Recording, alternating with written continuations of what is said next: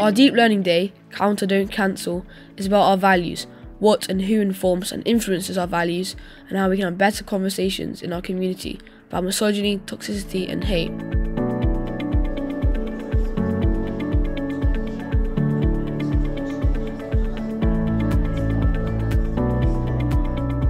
Through a series of workshops led by Year 11 boys, external speakers and teachers, we have supported our Year 8 pupils to explore online influences who are associated with both positive values and also misogyny, to look at how social media works to influence us.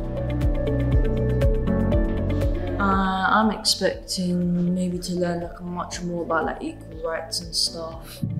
And maybe to learn how to challenge it, how to deal with it if you see it. For example, bullying. I think that's what I'm expecting to see maybe. 3 students from Year 11 here to help all of us to have that kind of conversation. As we start having these conversations, I'm going to ask the Year 11s to go around to the different groups and help them have their conversations. I think social media has influence on people by showing things they're into. For example, things that are trending in this month or this week, for example. It could be used as a tool to help people, but it can actually be a tool to influence people in a bad way.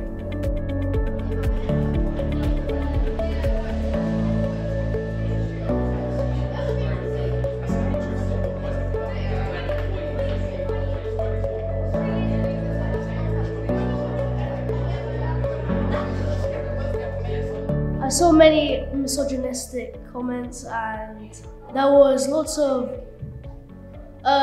hateful and homophobic language. So I wanted to stop this in our school. So I talked about it, and I said that it was bad, but it's in society.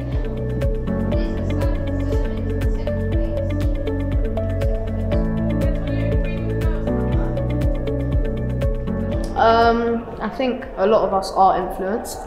Myself, I'm not really that influenced. I don't really follow social media that much. I think there's been a lot going around with Andrew Tate and stuff. So I think you could call him an influencer to a lot of boys our age.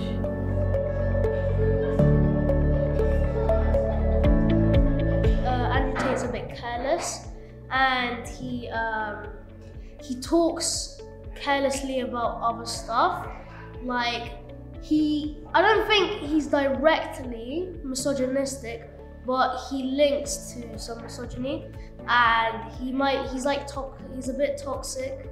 He advises young people, and young people want to be like him, and that's a bad thing because young people have to choose what they want to be. But it's kind of Andrew Tate is kind of giving them guidelines or what to be like. He's posting a lot of misogynistic things, and I think that, as people may know, he's been arrested for, I think it's rape and trafficking. So I think he kind of the way he speaks about females isn't that right, but then he does say other stuff, so it's not all bad, but the majority of the time it's really bad, and I think it's quite negative to hear as a 13-year-old boy, because that's kind of, if we're seeing all these things, we're kind of going to go by what he's saying. So I know for myself not to go with that because that's wrong, and I think that it's too much.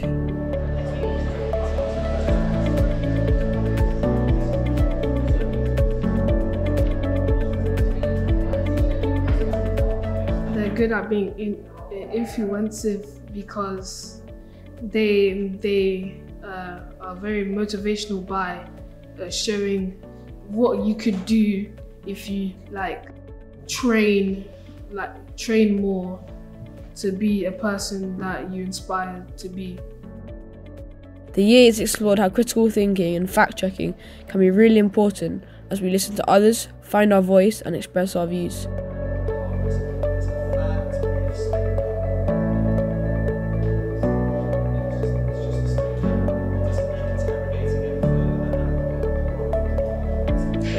Yes, like for example, Andrew Tate, he targets teens because they're like more vulnerable. They're more vulnerable because they haven't made like actual decisions in life that will be as important.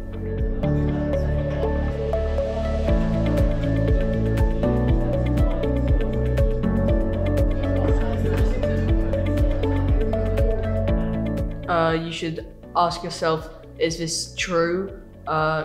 Is it a positive message? What's its purpose? This important work will help us think about the role we all play to promote positive values and form a manifesto for the school.